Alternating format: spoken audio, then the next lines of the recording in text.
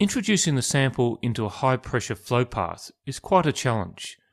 The technique that we use in HPLC is to first park the sample in a sample loop, as this can be carried out just at ambient pressure. After this, the flow is redirected through the valve and the sample is transferred out of the loop and onto the column. This animation shows a typical 6-port valve contained in a manual injector. The sample is introduced into the sample loop, and this is often done just with a manual syringe, and then the sample loop is completely filled.